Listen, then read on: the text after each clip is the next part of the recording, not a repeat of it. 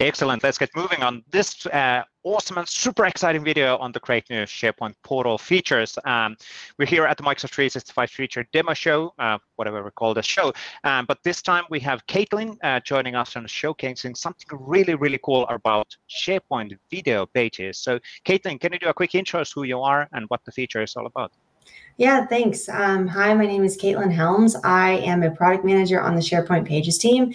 And today I'm excited to talk about a feature that I've been working on that we're calling video pages. So with this feature, we're introducing 4 new templates that allow users and authors to create pages and news posts that showcase videos. And it's really exciting. Not only are we introducing these templates within the SharePoint ecosystem, but we're also, for the first time, allowing video page creation and news post creation from outside of the SharePoint ecosystem from the Stream web app itself. So it's really exciting. That actually is really cool. You showed me that before we started recording. And it's an awesome example how we are now introducing the SharePoint UX bits and pieces outside of Microsoft 365. And I love the fact that we are, it's Microsoft 365 ecosystem rather than isolated applications. So this is a really good example of the direction where we're heading. But I guess it's easier to understand what we're talking about if we jump into the demo. So let me adjust a bit on the screen recording and move on Katelyn's screen to see what's available and how does this work in practice. Thanks. Yeah, so I'm going to go through video page creation, both from the SharePoint site and then also from Stream. So I'll go ahead and move on over to Stream. Here you'll see the Stream web app, and the Stream web app is showing a video that I have stored on a SharePoint site.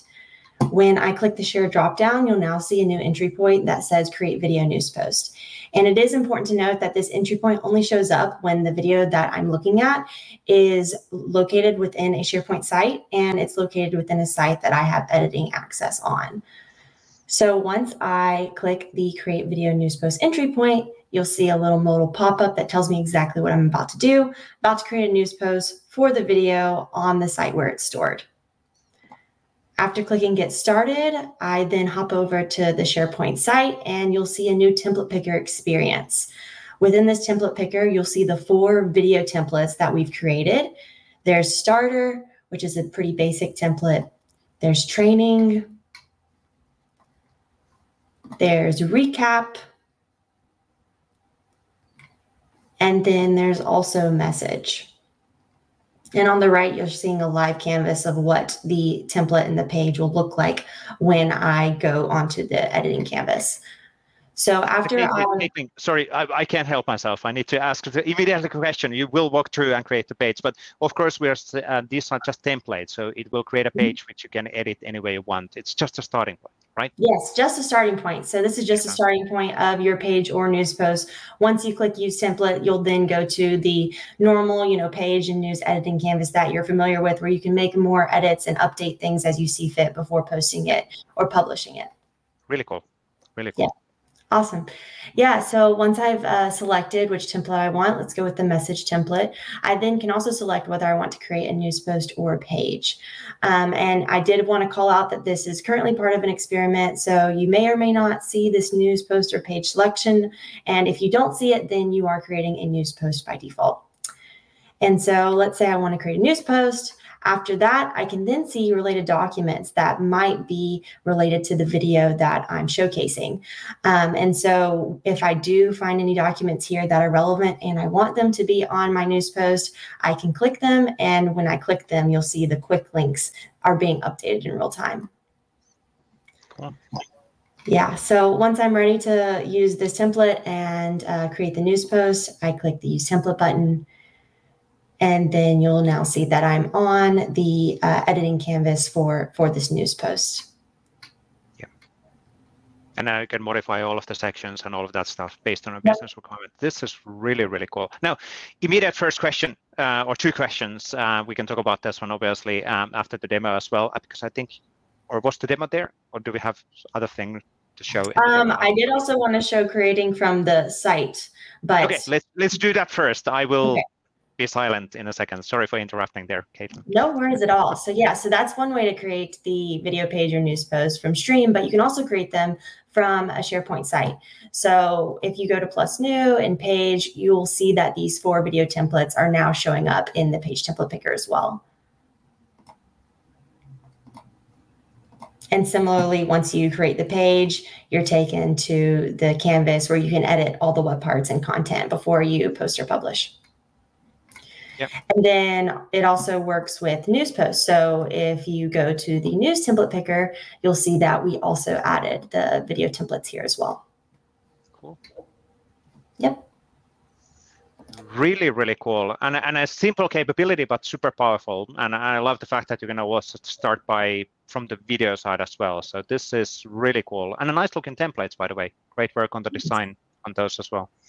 Yeah, it's really cool that we're able to utilize, the content and the metadata that we've gotten from the video itself and go ahead and populate some of the items within the page. So we're making the authoring process simpler and easier and hopefully quicker for authors and users. Yep, absolutely. Absolutely.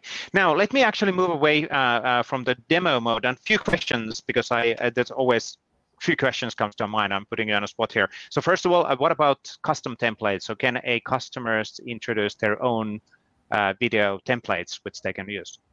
Yeah, that's a great question. So in our initial release, we are not supporting custom templates. We hope that in the future we'll be able to support this, but for now, video templates are only the ones that we have created. Yep. And again, just recapping, we've said that many times, but it's just a starting point. You're able to adjust the page and layouts any way you want. And the most simplistic one is basically giving you just the video and a few sections here and there and a blank page to edit things. Now, the second question, I'm not sure if I know that this is not really your area, but what about API support? Can these be created using an APIs? I do not think so right now, but we are hoping that, in the future, we'll be able to showcase these video pages separately as entities that show up in, feeds and news. And so you're able to say, hey, show me all of the video pages or video news posts on this site, and they're able to, surface there. So that's definitely something that we're looking forward to in the future, but not for now. And if I remember correctly, I've seen the DC Padurs work on the Pages API. You would be able to create video pages, if not already today, but soon using the Pages API. So thinking of scenarios where if you have external videos stored already somewhere and you want to migrate them over to the SharePoint platform, you would be able to move them over and then create pages based on the content.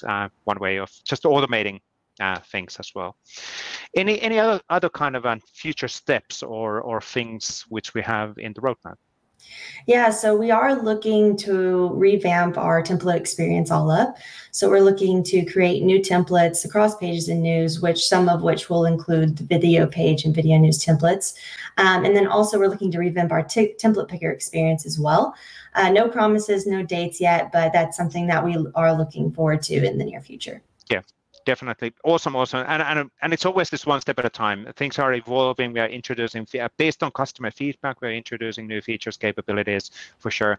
But I still love that we're seeing so much new stuff on the SharePoint portals and pages all the time. So thank you, Katelyn, on also helping there as a feature PM. Yeah, thanks. But I guess that sums up the video on the intro on that particular feature. So thank you, Katelyn. A really cool video or a feature, and not the video necessarily, but well, the video is cool as well. Anyway, doesn't matter. So really cool feature, but thank you for joining on the show. And please, if there's anybody who's watching this, please provide feedback. We always implement everything what we do within Microsoft 365 SharePoint based on the customer feedback. So thank you for that advance. Thanks.